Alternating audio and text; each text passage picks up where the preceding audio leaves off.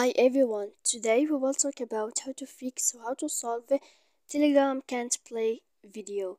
To know how to fix or how to solve Telegram can't play video, you should just go to settings like this. We will click. After that, in this page you will go to apps, default apps, app settings. When you will see this list, you will go down to find the application of Telegram and you will enter. Then in this page here you will go to click for stop. When you will end this, you will enter to storage. After that, in this page you will click clear cache.